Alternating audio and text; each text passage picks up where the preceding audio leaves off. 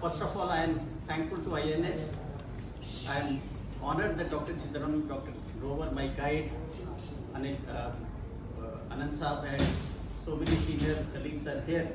Outline of the talk is, first I will talk about the nuclear non-proliferation and its link with the safeguards. Then a little about safeguards activities in Indian facilities. Then I will talk about new safeguards measures. Now these measures that I talk about, some of them have been taken from the literature and most of them come from my experience in working with my team. My team was responsible for designing the fuel fabrication plant for FRFCF, that is for the prototype fast breeder reactor. And we were also involved in the design of thorium-based fuel cycle facilities. So those things that I talk about, they mainly come from that. And then I will also talk about the link between civil nuclear cooperation agreements and safeguards, for which we have Dr. Grover here, history sitting here, and of course Dr. Chidambaram also, who have been very intimately involved how the various different agreements were negotiated. Very simple to start with, all of us know about it, so I will not explain much about it. And then of course this is how the chain reaction goes. Now let us talk about the three fissile material, though most of us know, but still I will repeat. See, we start with thorium-232, which is a fertile material, and then upon neutron irradiation, it converts to uranium-233, which becomes fissile. Similarly, we have uranium-235, which is naturally fissile material, and then we have uranium-238, which upon irradiation becomes plutonium-239. I will not go to the equations and to the cycle. Most of you know how it happens. Now, role of heavy water, this also most of you know, but I will still repeat. See, natural uranium fissions in presence of heavy water. Heavy water is a moderator that effectively slows down the neutrons, and heavy water is essential for such type of reactors, like pressurized heavy water reactors in India. Then we have enriched uranium up to 3 to 5%, which fissions in the presence of light water. Light water is used for such reactors, but the fuel needed is enriched uranium. This is the kind of reactors that we have, Tarapur 1 and 2, and of course the VVR type of reactors. Essentially our 3-stage nuclear power program, I will just go over. Now this is a fuel cycle starting from natural mining, conversion, enrichment, fuel fabrication, power generation, spent fuel storage and reprocessing. Now once through fuel cycle stops at spent fuel storage, it doesn't go to reprocessing or refabrication. India follows a closed nuclear fuel cycle where the spent fuel goes to the reprocessing. Then of course those things, there would be a stage of refabrication and introduction into a next generation of reactors. Very simple reactor basics, how the heat is generated and how it is converted into energy. This is something sensitive. Now let us talk about the relation between the nuclear fuel cycle and also the weapons. This, if you are familiar with, this is a full-scale model of little boy. I was privileged to be trained at Oak Ridge National Laboratory in 2011. There is a museum at Oak Ridge National Laboratory where these have been displayed. Now this was the device which was dropped at Hiroshima. This was based on high enriched uranium. Now it was famously called the little boy. This is a plaque from that museum. During World War II, the Y-12 plant processed uranium for an atomic bomb. The bomb, called the little boy, weighed about 9,000 pounds. It had a diameter of 28 inches and it was 120 inches long. Little boy was dropped on Hiroshima, Japan on August 6, 1945. A second atomic bomb was dropped on another Japanese city, Nagasaki, 3 days later. The Japanese surrendered on August 15, 1945.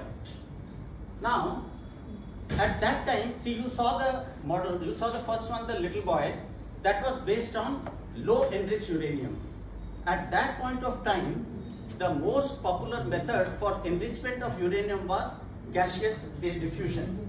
And in fact, this is a photograph of one of the gaseous diffusion pumps that is displayed in that museum.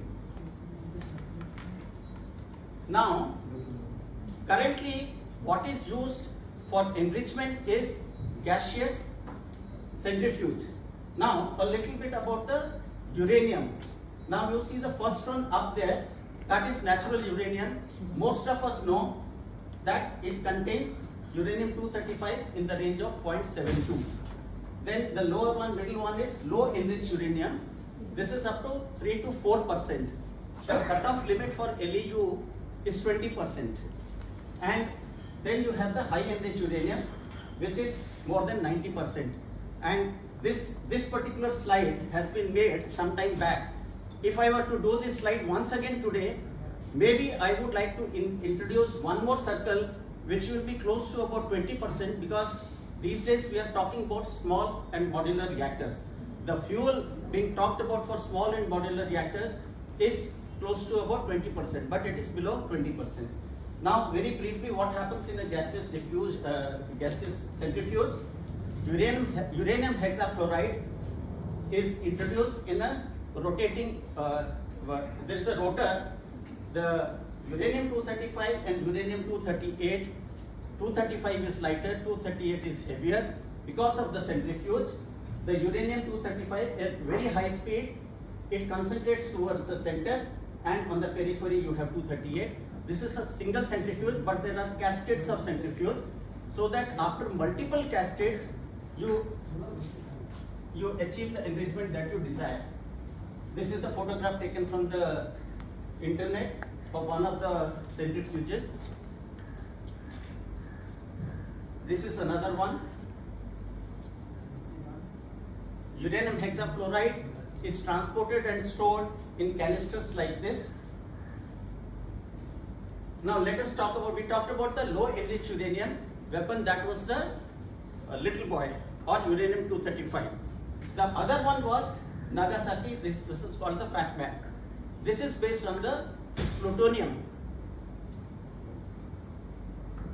This was once again photograph taken from that museum. This is the reactor at Oak Ridge, graphite reactor, where uranium was irradiated, and then plutonium was separated out of that spent fuel, and then it was used to make the Nagasaki device, that plutonium. Now, just to give you an idea, some of you are from reprocessing, I don't have to explain much. So, if you see the spent fuel, what is the constituent of the spent fuel? So, this is what you actually are the constituents. And of importance from weapons point of view is the 0.9% plutonium.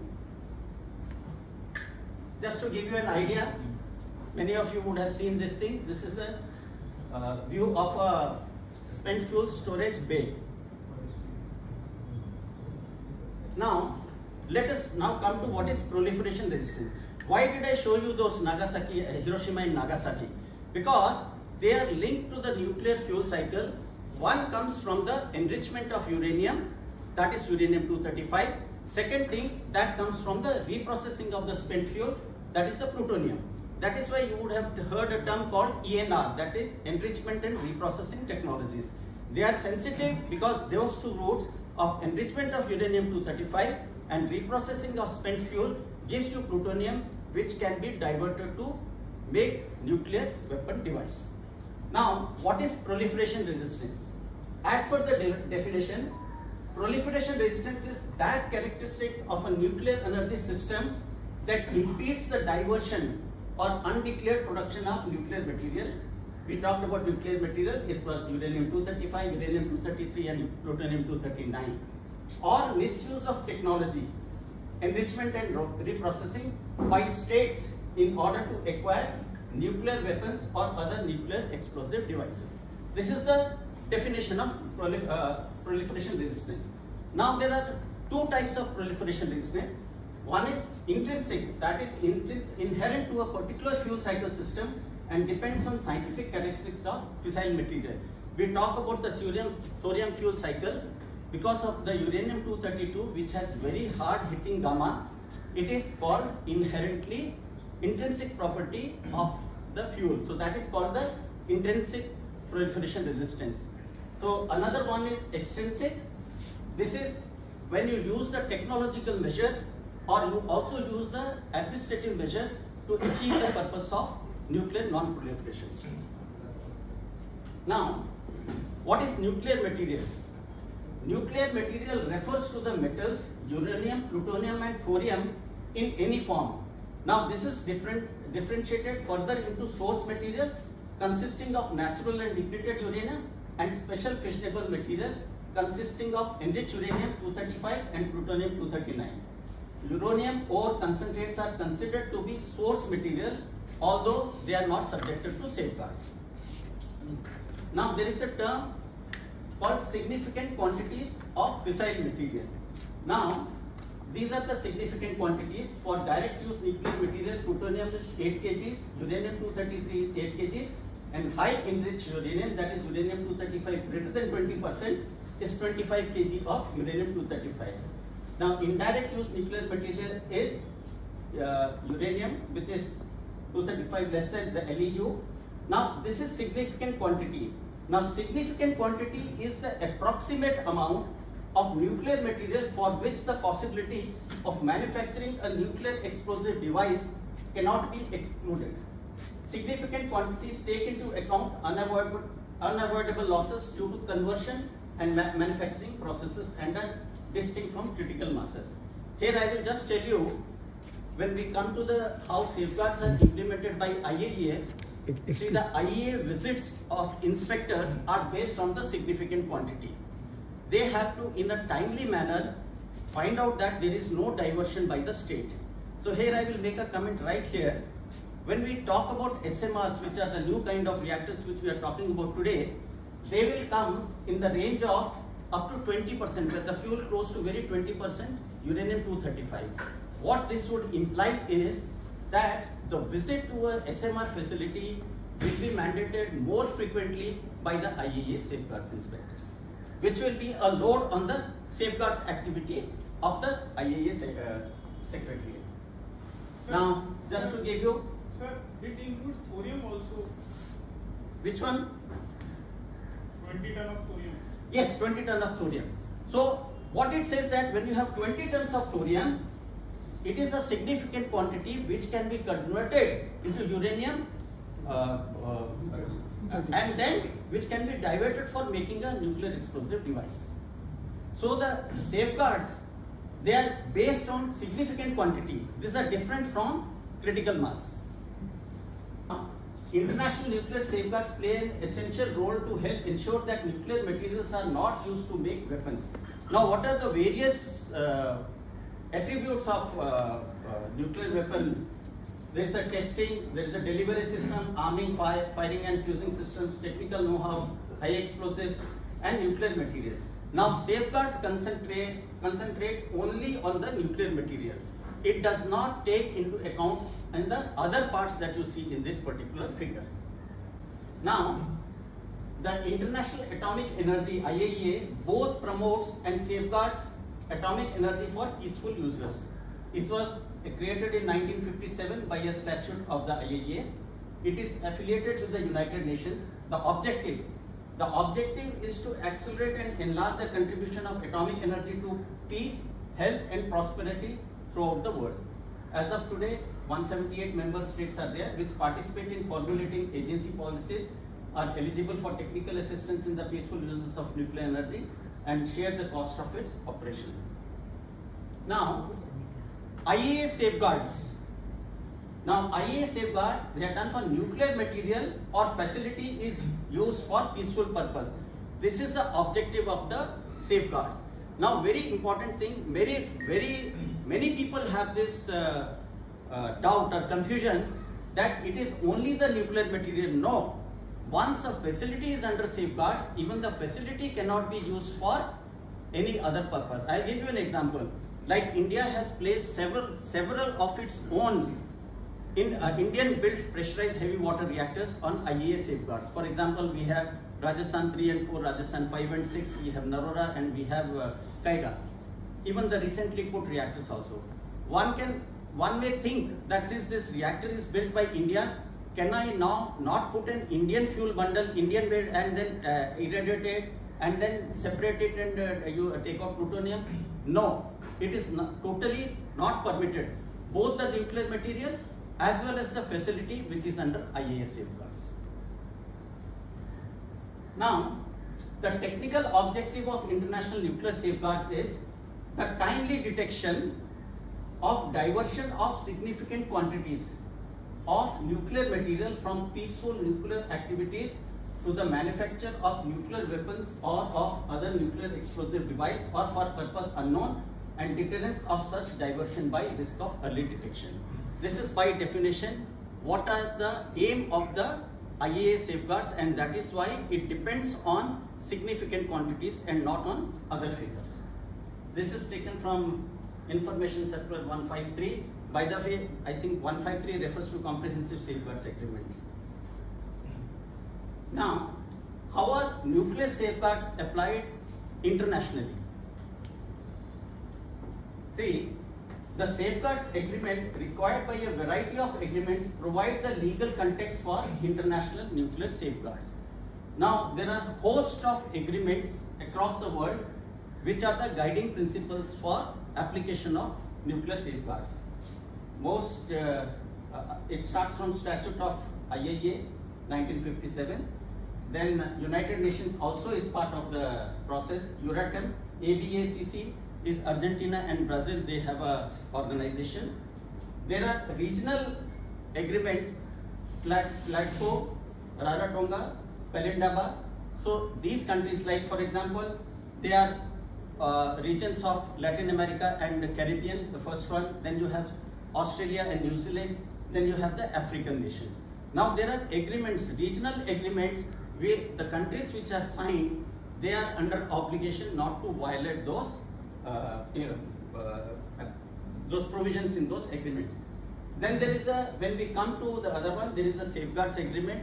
For India, there is a very popular one, Information Circular 754. Dr. Grover is here. I think he was one of the main negotiators. Am I right, sir? So then you have subsidiary arrangements. That means under the umbrella agreement, I will talk about it when I talk about the safeguards, how they are implemented in India. Then there is a thing called subsidiary arrangement, then there are facility attachments. So these are the legal documents, and of course NPT is also listed, though we are not India is not a signatory to NPT. Now these are the various legal documents under the provisions of which the IAEA safeguards are implemented. Now, the IAEA announces a safeguard conclusion annually but cannot enforce compliance. This is very important. Every year, somewhere around March, if I remember correctly, for every country, the IAEA gives a statement. Like first one is for Comprehensive Safeguards Agreement. This is for those countries which are treated as nuclear non-weapon state under the NPT.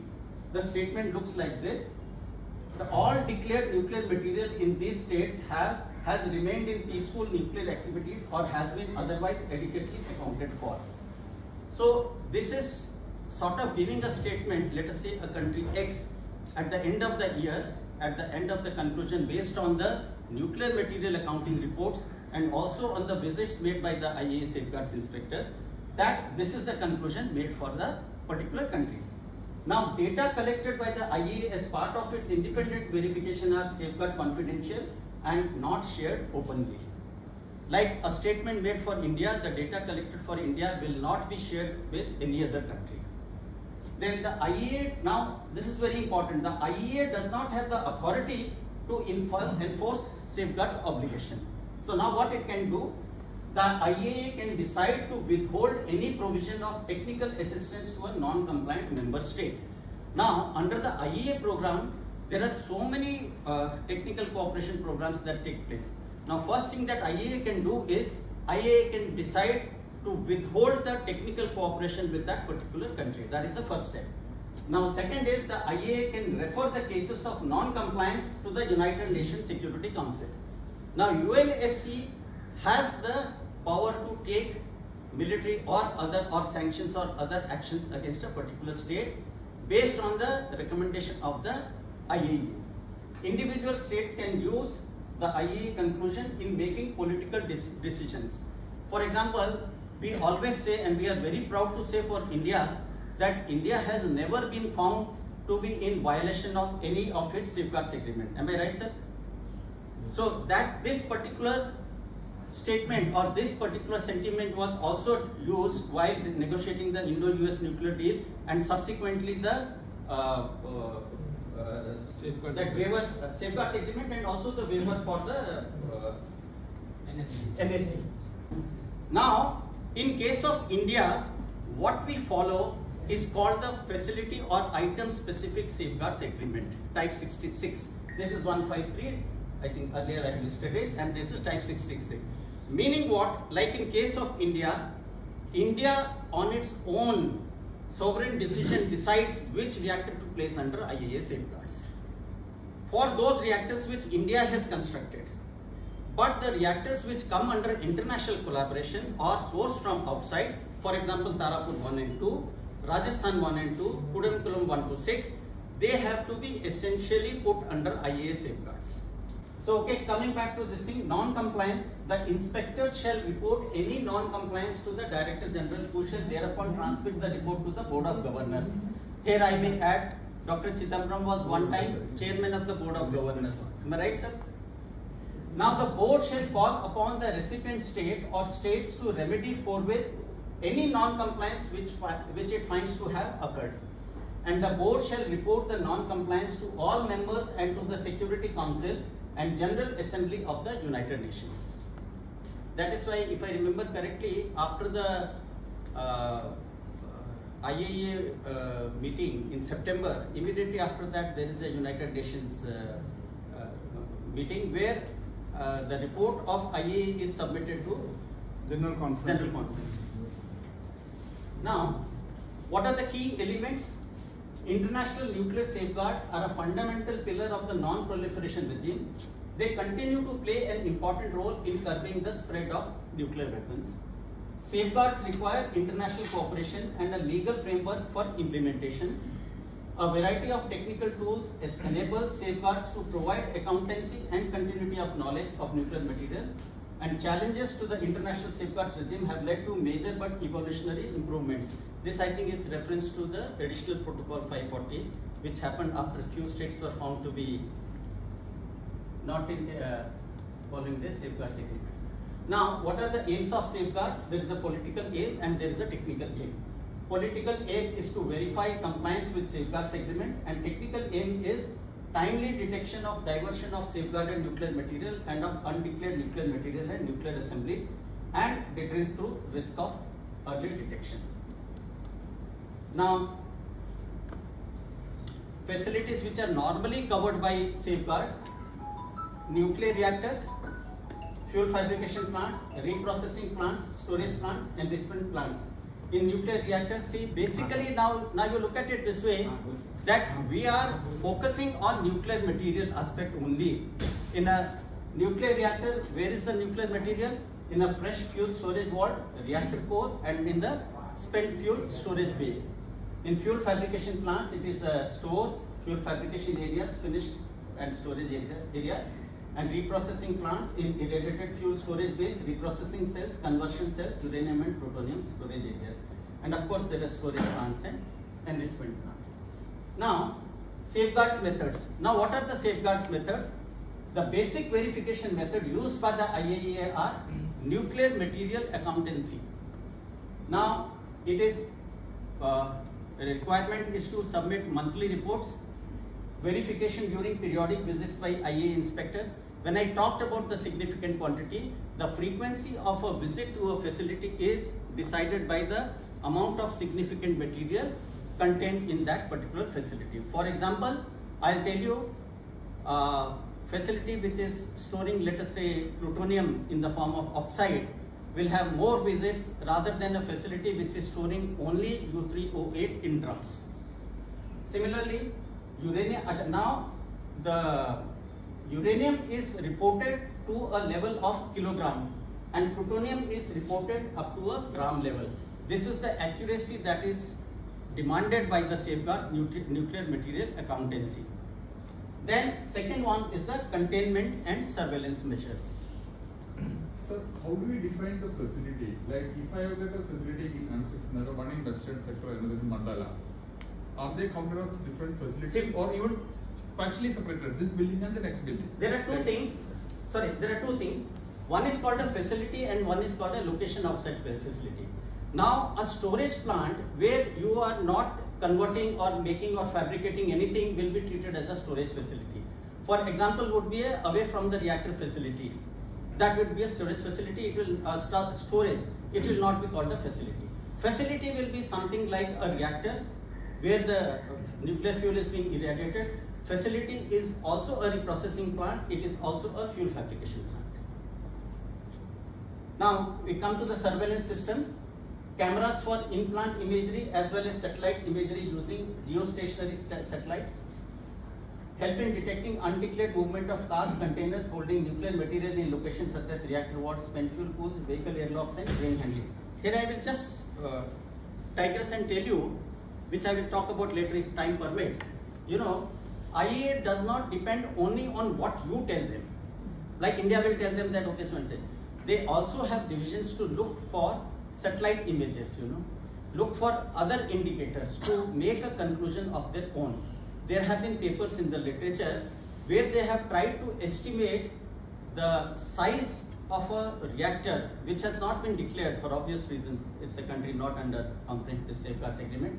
Based on the dome size, they have back calculated what is the capacity of this plant. Similarly, they go by the height of the stack and back calculate what could be the storage capacity. Here, if I may add, I also remember one incident where there was a delegation to a particular facility not under safeguard. The first thing that the visitor wanted to see was to have a look at the crane and see the capacity rating of the crane, which was unfortunately displayed on the crane. From there, they back calculated what is the maximum size of the cask and how much spent fuel in single transportation is being carried out. So what I am trying to say is that the IAEA inspectorate also looks for, these are known as the information from open sources. Do that. Now, the cameras which are used, they are pan, tilt, zoom, still cameras, motion detection, night vision, underwater, radiation resistant and infrared.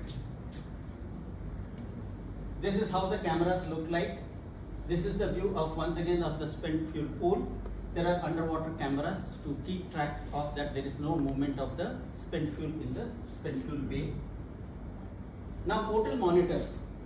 Personal or vehicle, they are used for personal or vehicle surveillance. Technological measures are turnstiles, bollards, tire busters or vehicle movement.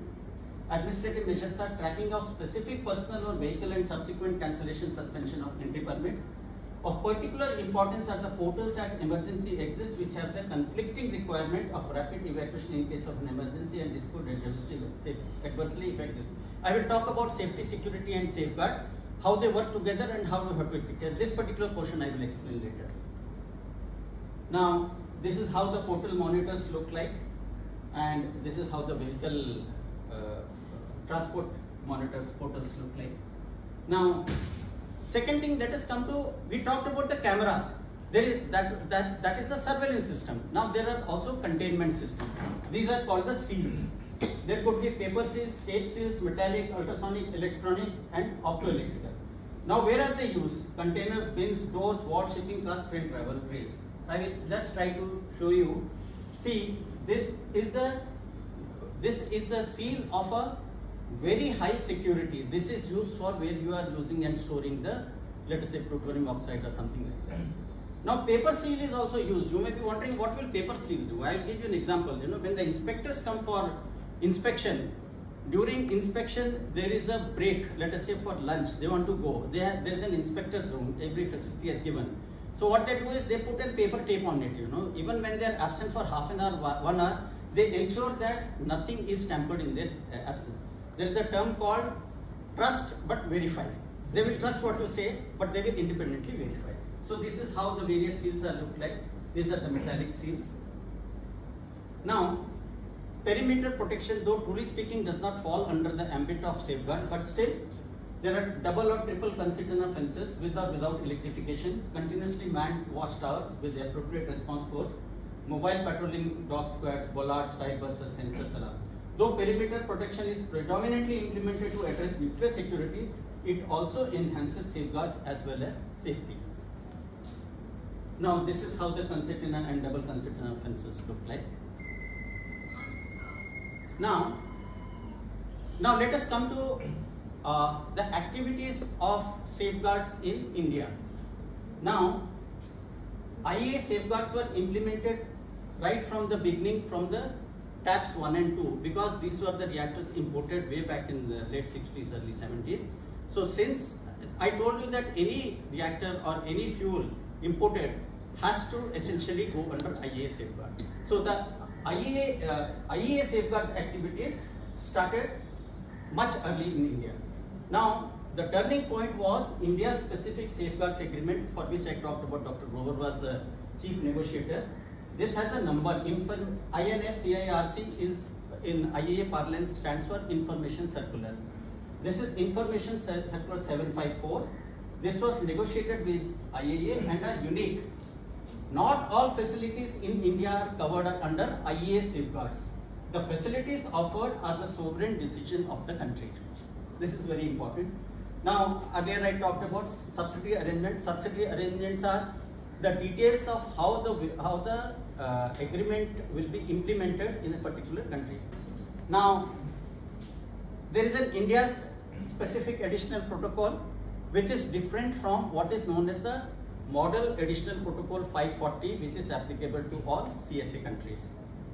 Then separation plan implementation, if I remember correctly, by December of 2014 we had to place reactors which under the separation plan. I think the last reactor to go under IAEA safeguards was Narora Unit 2. So there are a lot of activities take place, when you place a reactor under IAEA safeguards. Now, placing PSWRs under IAEA safeguards. Now what? India placed operating indigenous PSWRs. Now, which one were those? At the time, see, we are talking about 2009 when India's specific safeguards agreement was signed and came into force. At that time, RAPS 3 and 4, Kakrapar 1 and 2 and NAPS 1 and 2 were the Indian PSWRs already operating with Indian uranium, and they were operating reactors were put under IAEA safeguards, offered for safeguards at the time of startup. Now, interestingly, there was reactor CAPS 2 which was retubed, that means pressure tubes were replaced with zirconium niobium. Now what happens is when you retube the reactor, it is practically new. Just to give you an idea, what is the difficulty and what is the ease in placing a reactor under IAEA safeguards? I think if I remember correctly, the first fresh reactor that I saw which went under IAEA safeguards was RAPS 5 and 6 in 2010, somewhere 9 or 10. So I told you there are 3 areas where the nuclear material is tracked. One is the fresh fuel store, then in the reactor and in the spent fuel store. Now, when the fresh reactor goes under safeguards, the fuel is present only at 2 places. The pole is practically empty because you have not discharged, you have not started the reactor. There is fuel at the fresh fuel stores and there is fuel at the core. In fact, when the core loading is done, I remember those 19-pin bundles, they are manually loaded into the reactor because reactor has yet not operated and there is no background radioactivity. And the core map, that means every single bundle that goes into the reactor has its number on the rib, that end plate. It is punched on them. So that is verified against the core map given to the inspectors. They may demand that you take out this particular channel and show us this particular bundle, whether the correct bundle is loaded. So they go to that extent. That is the core verification. And of course, fresh fuel is very easy to verify because it is in a room. They can ask for it and it can be handled with the bare hands.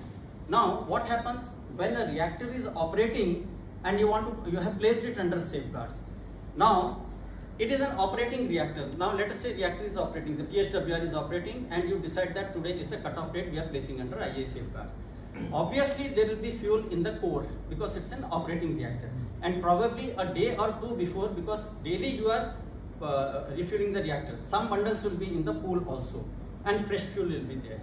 So what they do is this was specifically done for India. I don't think there is any other known case of any other reactor under operation being placed under IAEA safeguard. So what they do is, along with the operators, they say that okay, as per your operation and the reactor physicist, now which are the likely channels you will be defueling tomorrow? they ask for about 12 channels which have to be diffused the next day. In the middle of the night at 12 o'clock, the inspector will say that we want to inspect channel number, let us say N10 or whatever it is. So what happens at that point of time? They come to the site.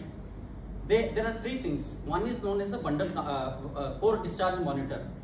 Immediately outside the end sheet of the reactor, there are monitors which are placed by IAEA. Moment a fresh fuel comes out of it, there is a count. You can make out there is a counter that says that 1 bundle, 2 bundle or 12 bundle shift has taken place. There first places that. Second is the bundle it is transferred from the core to the spent fuel through what is known as a spent fuel transfer duct, SFTD.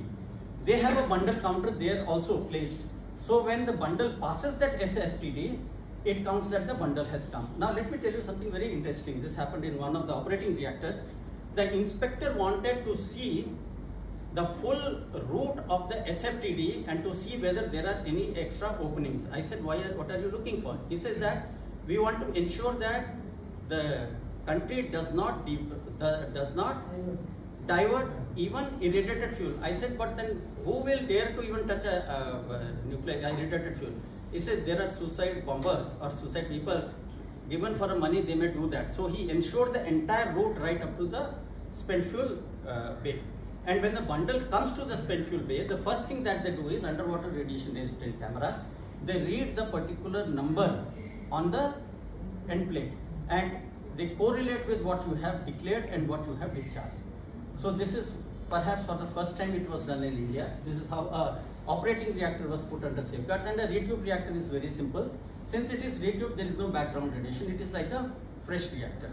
Only thing is that in some cases there may be some, not many, a few bundles inside the spent.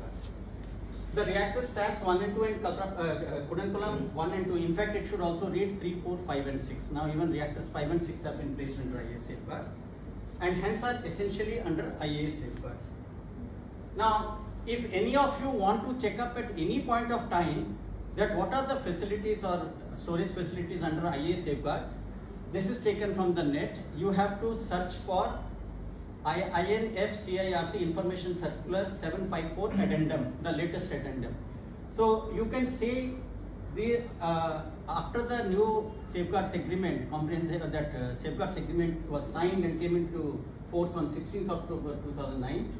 These are the facilities which have been placed under IAEA safeguard. Till now, CAPS 4 is not under safeguard. 1 minute, there is one more slide. So this is as of 19th October 2021. So CAPS 3 and 4 is under IAEA safeguards. RAP 7 and 8 is also been notified.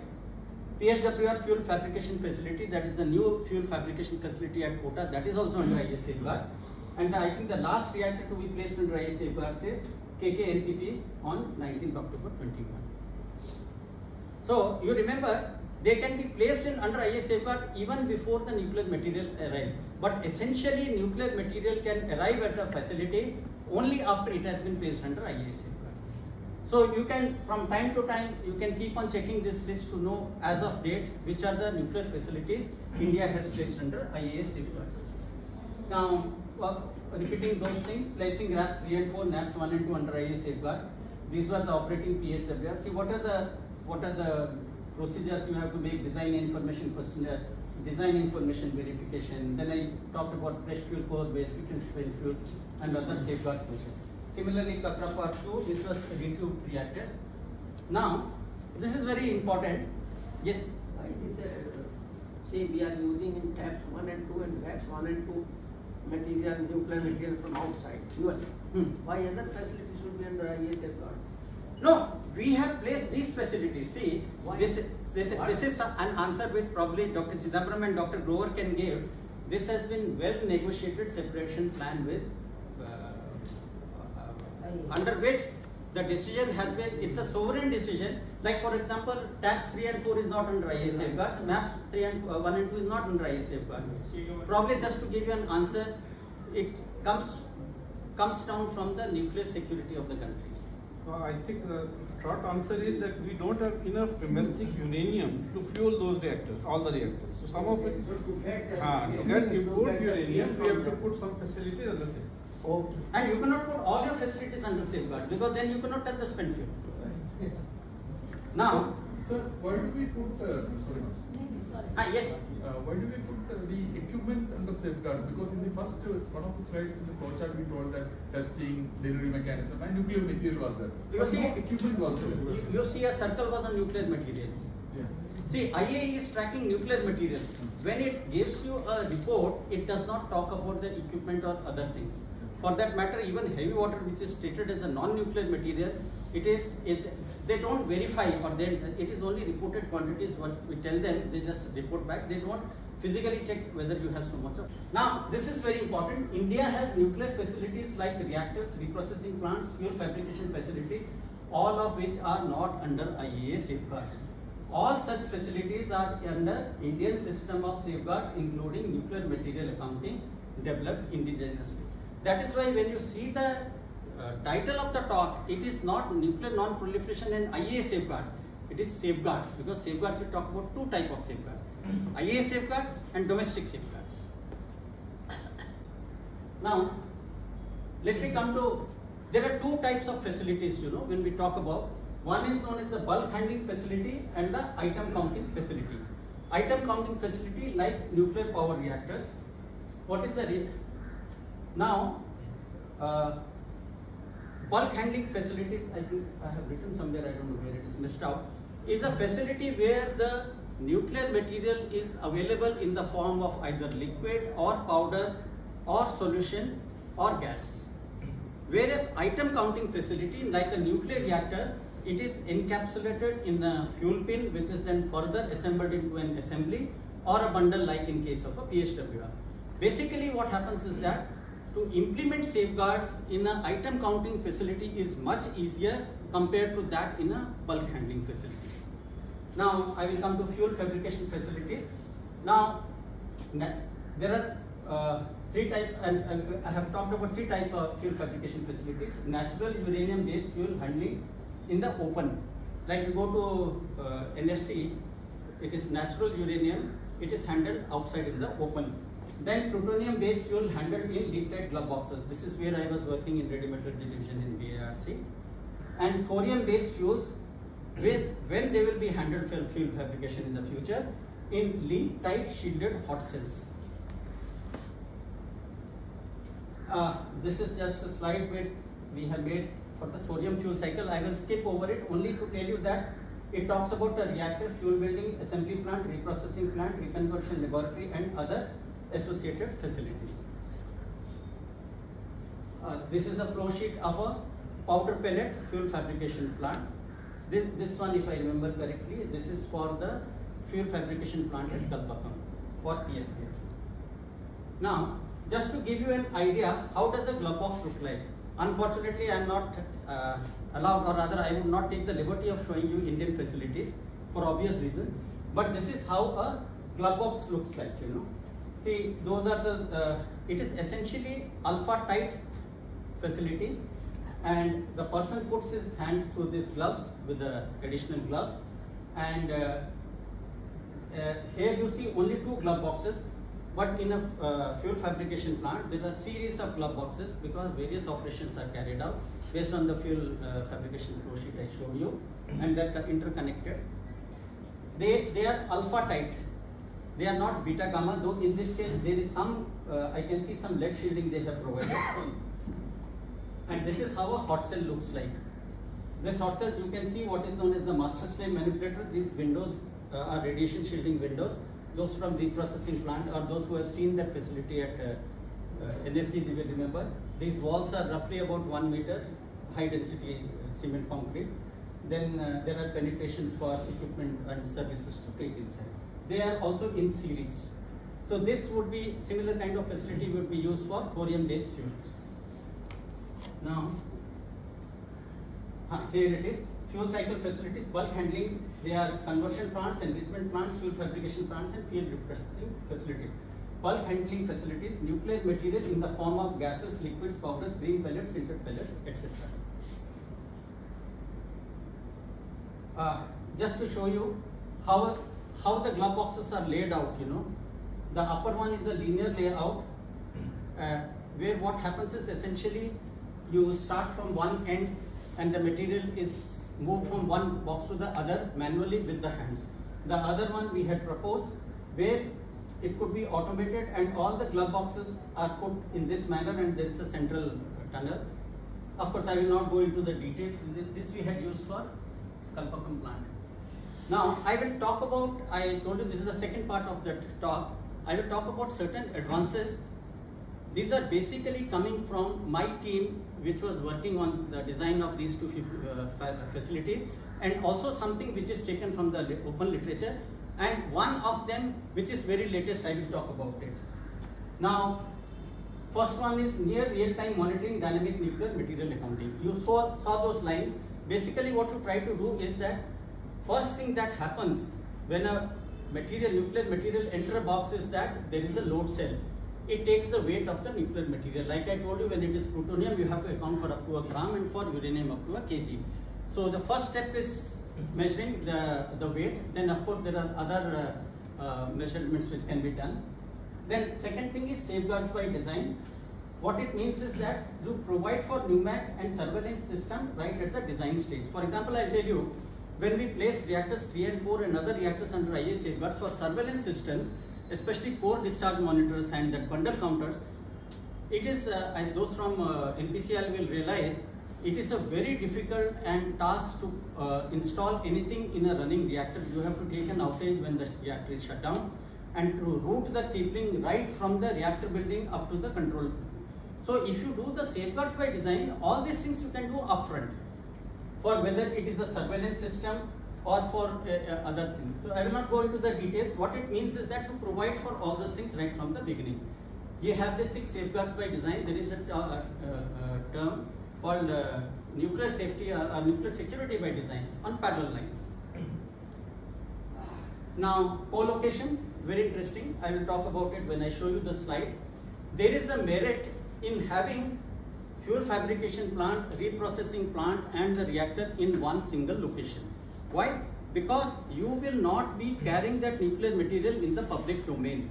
Once you are not carrying the nuclear material in the public domain, the chances of theft or fire or diversion are minimized.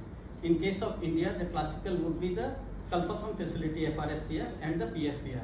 I will show you a sketch of that thing. So co-location helps in plant imagery. I talked about our sources by which IEA does the imagery by satellite. I will not go into the details. I will only show you one paper. That's the title of the paper. I am not showing you the details. This is a paper of 2005. It is satellite imagery analysis for safeguards and non-proliferation automation and transferability of image analysis procedure for nuclear safeguards related monitoring purposes. So this particular thing is being carried out for a very long time, and this is one of the known methods of detecting activities in plant. Equipment reduction. Now you imagine, see, very simple principle of fuel fabrication in a powder pellet type of a facility is that if you have multiple equipment, the chances of powder going and sitting at locations from where it cannot be recovered. There is something which we call MUF, material unaccounted for. So when you have more equipment, the chances of MUF being high is more. There is another implication: when the equipment is less, the footprint of the plant, and I talked about it later, is smaller.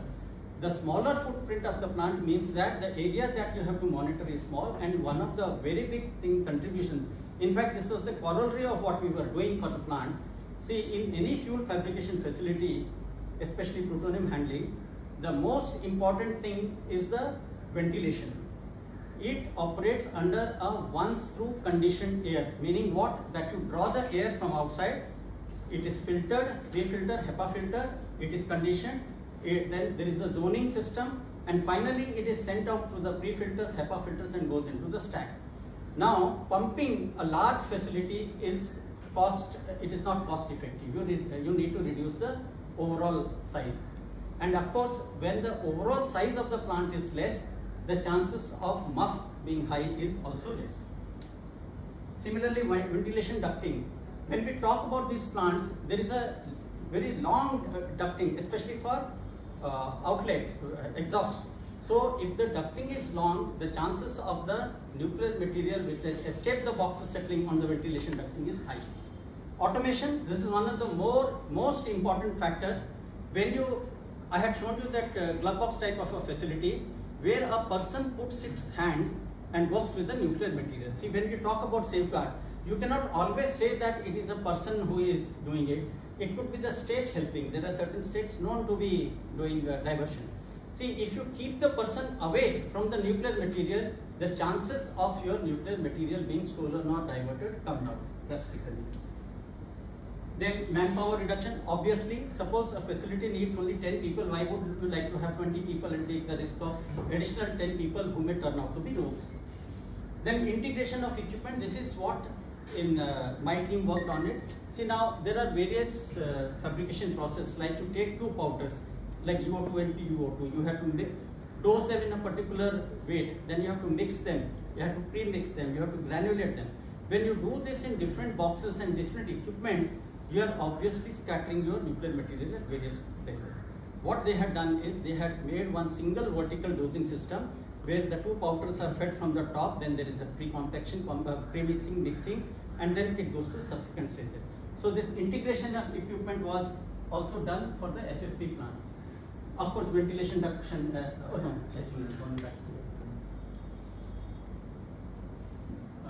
I will not go into detail this thing. Vaidya Sahab is here, so I will just take his, just make a mention. See, quality control of this fuel is done at various stages, right from the powder stage, then it is pellet, then it is the pin and the assemblies. At every stage, you need to either take off the powder or the pellet or pin for whether it is radiography, chemical composition, physical composition. So what is done is that rather than taking this out of the box and then carrying out this measurement, you integrate the quality control boxes also along with these lines, so that the material does not leave the train of glove boxes.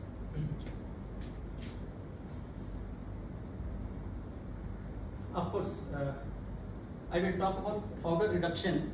See, there is a process called centerless grinding of fuel pellets, especially after they are finally sintered, they are centerless grinded for grinding them down to the correct size. A lot of powder is generated, and this powder is it falls down in the box. It is nuclear material, and by the way, it is highly corrosive also. In Tarapur plants, they develop methods right at the place where the grinder is there. They suck that powder right up front, pass it through two filters, collect that powder. So what happens is that one is that you are reducing the powder load on the glove boxes. Second is you are not allowing that material to go as muff. Okay, isolation of services, I will show you this diagram. Drone monitoring, this is the latest after this paper was published or this work was done. These days people talk a lot about drones, and drones will come in handy both for indoor monitoring as well as outdoor monitoring of facilities. Then integration of security, safety and safeguards, I will talk about this thing. And remote monitoring. This is remote monitoring. What happens is, there are certain facilities, or rather location outside facilities, where nuclear material is kept and nothing happens. It is just stored there. So IAEA has placed its seals. They have implemented remote monitoring by what happens is that the data on seals, that means the seal is not broken and that the data transmission system is healthy, is regularly transmitted to IAEA headquarters. Sir, Yes? but drone monitoring is allowed in nuclear facilities. See, if I am doing my own facility, right? I am putting surveillance cameras. Only thing is I am putting the camera on a drone now. I am talking about domestic safeguards. We have not yet come to a point where IAEA will be implementing safeguards. Now, this is what remote monitoring does. I want to show you this slide. I have put the reference because this is an artist impression of FRFCF, that is a fast reactor fuel cycle facilities. I have a separate, but I did not want to put it. So now what you see here, those of you who recollect, this canal is Buckingham Canal, that is the seaside, this is the Kalpakam facility. And slightly where you see that end, towards the left is the PFBR coming up. Now there are two things I want to show here. Co-location. That reactor you don't see here, but reactor is very close by.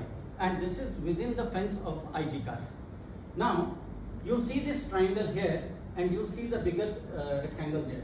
In the bigger rectangle, you have a reprocessing plant, you have a fuel fabrication plant, you have a core sub-assembly plant. And here you have only the services. Now what happens is, the nuclear material is only restricted to that rectangle. Now people come in for maintenance. They are not allowed to move. Those people who are not required to go in this place need not go. Only those people who are required to be in the service area need to be here. So this isolation of services helps a lot. I will tell you another example, This is practical, which I have seen. It came to my mind only recently, we have not published it. Now see, imagine this room. This room has a false ceiling, and this glove box train is maintained here. Any glove box facility that you see has roughly 6 services which are required, including ventilation inlet, ventilation exhaust, water, cover gas, so many, total 6 services are required. Now what happens? There is a facility where the glove boxes are placed like this, there is a mezzanine, there is a false ceiling. Now suppose some maintenance is required, the person comes inside and that does the maintenance by using the that ladders. But there is also a facility in our country, including FFP. What we have done is, we have done away with the false ceiling. Manchanda Sahab will recollect in and replaced it with a cement concrete mezzanine. Now what happens is that, if there is a maintenance to be done, that person does not come here. He goes on top of that mezzanine and does the maintenance. So essentially you are keeping those maintenance people away from where you have the nuclear. Once again, pneumatic reactors say generally 3 material balance areas: fresh fuel source, reactor core, spent fuel. Batch fueling is verification during refueling, and online I talked about this thing. Here let me tell you, when we implemented domestic safeguards at PFBR, in place of 3 we have 4 material balance area. In case of PFBR, after the fuel is irradiated, it goes into what is known as a in-vessel cooling. Though there is no irradiation going on there, the nuclear material sits within the vessel in the core. So that becomes the 4th material balance area, because there is a movement between these areas. Now, of course, these are supplemented by containment and surveillance measures. Now, let me talk. This is I will just most of you know, but I will, for the sake of completion, I will tell you. There is a subtle difference between nuclear safety, nuclear security, and nuclear safeguards. As Dr. Brewer always would tell, if you translate it in Hindi, it is all Suraksha. Right? It is, everything boils down to Suraksha, whether it is safety, security, safeguards. But there is a difference. Let us come to it one by one. Nuclear safety is the achievement of proper operating conditions, prevention of accidents or mitigation of accident consequences resulting in protection of workers, the public and the environment from undue radiation hazards. This covers not only nuclear material, this also covers radioactive material. Now, nuclear security is the prevention and detection of and response to theft, sabotage, unauthorized access, illegal transfer or other malicious acts involving nuclear materials, other radioactive substances or their facilities. This covers nuclear material, radioactive material and facilities. And this talks about the acts of terrorism or whereas safeguards, of course it is IAEA safeguards, I would like to say only safeguards. IAEA safeguards are a set of technical measures that allow the IAEA to independently verify a state's legal commitment not to divert nuclear material from peaceful nuclear activities to nuclear weapons or other nuclear explosive devices. This is the subtle difference between safety, security and safeguards. Now let me explain this. So let me give you an example. Let us say there is a transport of nuclear material by road. Let us say we have a spent fuel which is being transported by road. Now safety concern is if the nuclear material is damaged by accident or drop in a water body due to an accident. Obviously if it leaks out, there is a safety concern.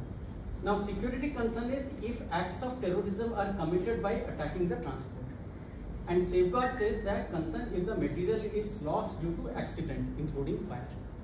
Now, practically what has happened is, this question I had asked Neville Whiting in IAEA. In Fukushima, now safety concern is that due to release of radioactivity in air and water, that is a safety concern. Now there could be security concern if some rogue element use that opportunity to steal nuclear material, especially from the fresh fuel stores. It is something like our BWR type of reactor. So this concern was also genuine. Whether it has been addressed or not, I do not have the answer. And the third one, obviously, safeguards concern, because that is a comprehensive safeguards agreement, and all material under the country would be accounted for. Now, once the material has actually blown and turned into gas, I asked Naval Whiting, how will you account for it? This was 2011, immediately after the accident. He says, we are working on it. So, and I have not listed the same concern could be in Ukraine as of today. All three. Now, let me very briefly come to the last part. See how the safeguards they appear in international agreements. See, Dr. Grover is a pioneer here. Dr. Chidambaram, of course, knows. In every safeguards agreement that for nuclear cooperation that we negotiate and sign with any country, there are various articles, and there is an article on nuclear safeguards. Details of the methodologies of implementation of safeguards are incorporated in administrative arrangement. There is an arrangement, there is an agreement, one lower to the cooperation agreement, that is called the administrative arrangement, where the details are given how the reporting on nuclear material will be done, and of course very nicely negotiated with IAEA. This was point of negotiation with many countries. They wanted a bilateral agreement. That means, let us say if we are doing it with country X, they want that you tell us that what you have transferred on an annual basis. I think we decided that we will not give you anything. What we have submitted to IAEA, we will share that particular in a particular format. And I think this was very hard fought and ultimately probably agreed by all countries. I'll come to one specific example. See, when we do these agreements, even for our understanding, which is not difficult, so this was for the understanding of our, how do I put it, our political leadership, and also some of us, there was, when we were negotiating with the Japan, they were very particular about tracking of nuclear material. You have grain coming in from customer X, customer Y, customer Z. It goes to the flour mill, and what comes out of it, you cannot specifically say that, okay, this sack has come from customer A, this sack has come from customer B. So this was the first slide. Of course, I have removed the other captions. But what we made from this was for our understanding and also for the understanding of our political leadership, that why is it difficult. So what we did was, we went into various agreements that we had done, that Dr. Grover had negotiated. Now, what happens if there is a domestic reactors, like for example RAPS 3 and 4, which you place under IAEA safeguard. Now, this is roughly how it goes in the thermal fuel cycle, then in the fast reactor fuel cycle, and the thorium fuel cycle. So this term is known as flagging and termination. That means if we are putting any reactor, that is Rajasthan 3, Narwar, and all this, and using, let us say, uranium coming from Kazakhstan or something, as per the agreement with those countries, and as per the termination clause on those agreements, there is no obligation to tell them what happens, where it goes, and when it terminates. Now, this is in case of France and Russia.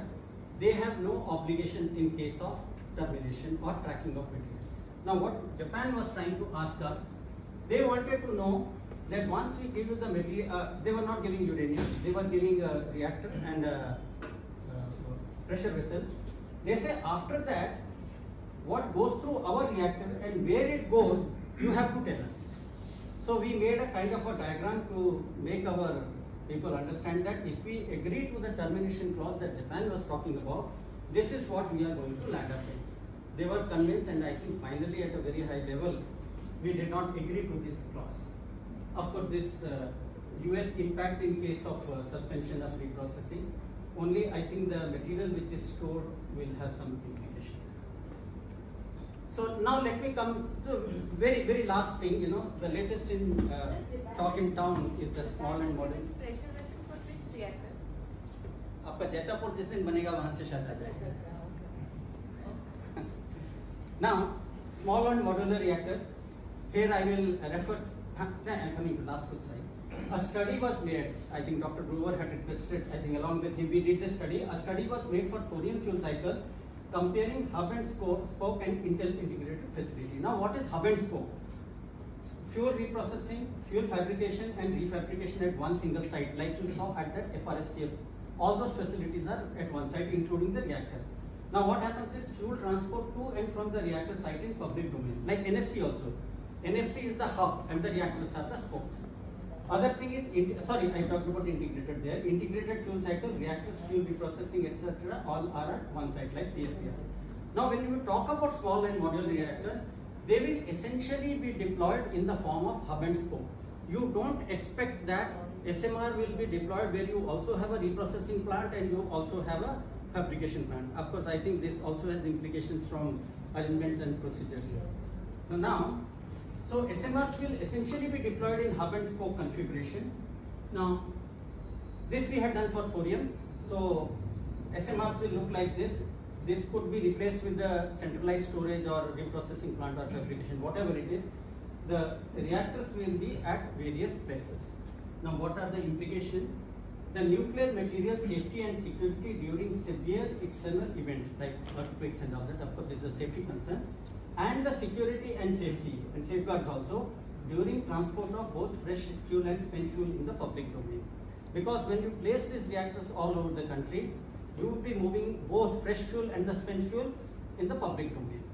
Now, another concern, I was just talking to Dr. Brewer about it, that these reactors will be talking fuel in the range of about 20%, close to 20% of enrichment, whereas other reactors don't go beyond 3 or 4. When the enrichment is so high, as per the requirement of significant quantity, the visit of the IAEA inspectors to the facility will be more frequent. Meaning what? The load on the safeguards inspectorate and their funding will have to be tremendously increased. Of course, this is also a message to youngsters. If they want, they can take up safeguards as a... No, I'm not joking, you know. They can take it up as a career because once these reactors are going, or even other reactors, you have seen, I showed you that... I won't see any youngsters. So, what I'm saying, this is the concern in case of SMRs. I think okay, let me talk about 2 books. This one is with Dr. Gangotra, Fire and Fury. There are 3 chapters, Pokhran 1, Pokhran 2, say on civil nuclear cooperation. I suggest even if you don't buy the book or get it, you read this chapter, you will come to know what are the nuances, you know, how it happened. Dr. Brewer is party, Dr. Chidambaram is also party. And you can also read about it in his book, where in that chapter on scientist and a diplomat, you know. I have not talked about CTBT and other things. There is a lot of discussion about CTBT, how he safeguarded the interest of the country. I think that's all. Just for completion, to tell you, NPT, the Treaty of the Non-Proliferation of Nuclear Weapons, commonly known as NPT, is an international treaty whose objective is to prevent the spread of nuclear weapons and weapons technology, to provide cooperation in the peaceful use of nuclear energy, and to further the goal of achieving nuclear disarmament and general and complete disarmament. Nuclear weapon states built and tested nuclear device before 1967 January. This is the cutoff date. Before this date, anybody who has built and tested is a nuclear weapon state under NPT. So I complete with this.